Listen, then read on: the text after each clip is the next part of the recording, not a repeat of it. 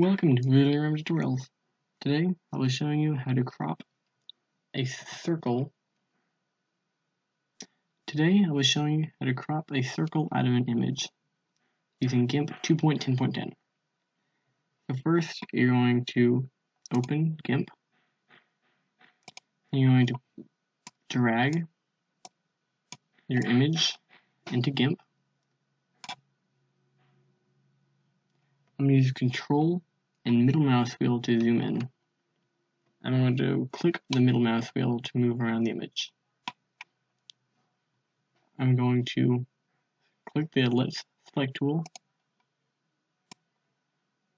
and I'm going to select the part I want to keep. Moving it around like this. Once I'm done, I'll go to select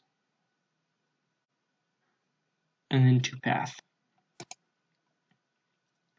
And then I'm going to do Control X to cut. And I'm going to right click the layer and delete the layer.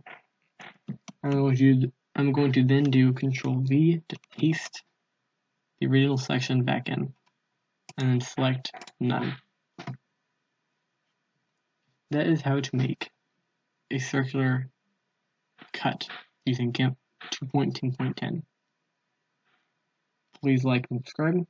Thanks for watching.